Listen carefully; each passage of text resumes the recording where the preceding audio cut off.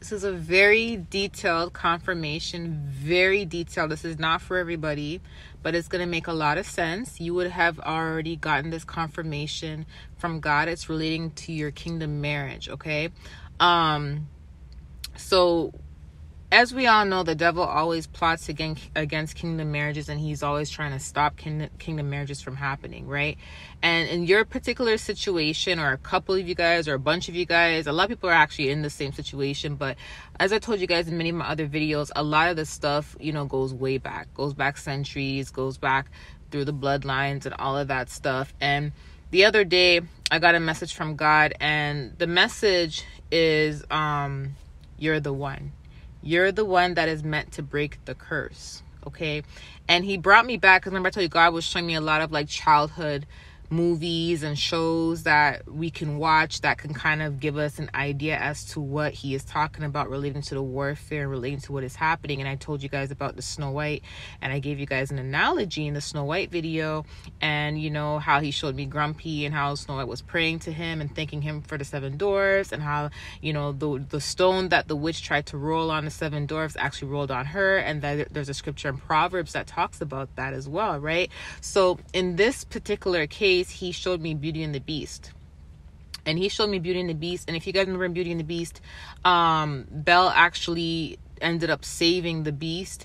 Not saving him like physically, as in like, I'm going to put a cape on and save you. But more so, when he met her, she taught him how to love again. She helped him open up his heart. It was like her having love, and her being that genuine person, and her loving him wholeheartedly despite who he is, despite his past, despite what he looks like. That helped him open up his heart. And in order to break that curse that he was under, he had to fall in love. Like, he had to open back his heart. The Lord talks about how important it is for us to keep our heart pure, how important it is for us to love, even to love our enemies. You get what I'm saying? So that just shows that the heart is powerful. So in that movie, Beauty and the Beast, they'd put a curse on him to where it was hard for him to love.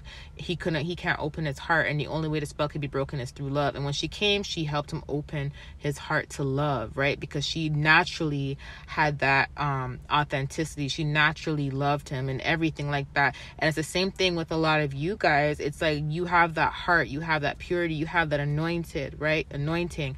And because your heart is so pure and you love your kingdom partner wholeheartedly, that's going to help break whatever curse that is upon your kingdom partner, okay?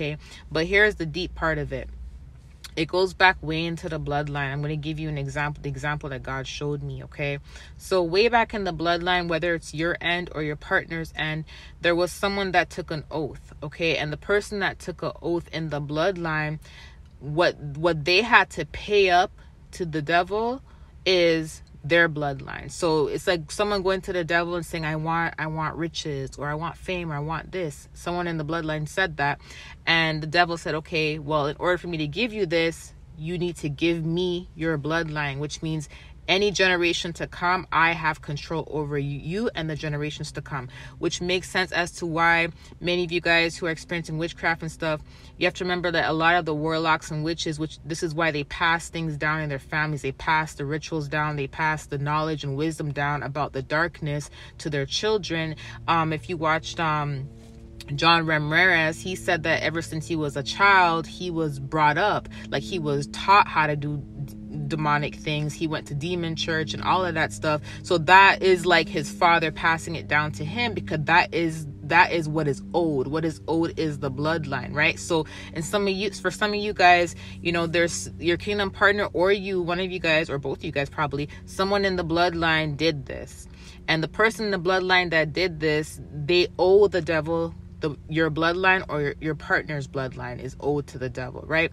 And here you come along. That's why God said, you're the one. Here you come along, the anointed one, right? Your partner's anointed too, but here you come along, or here your partner comes along, and now you're helping break that curse. So your partner marrying you, being with you, is going to actually help break that curse. And this is why the devil tries so hard to block kingdom marriages and to stop kingdom marriages from coming together. Because when you guys come together, instantly there's going to be a breakage of whatever oath that was taken through the bloodline centuries ago. Okay, so I just wanted to give you guys that confirmation, and God said you are the one that's going to break the curse. As a matter of fact, even in Beauty and the Beast, I remember the candle said to the clock, she's the one, and the clock's like, the one for what? And the candle's like, the one that's gonna break the curse. Do you guys remember that?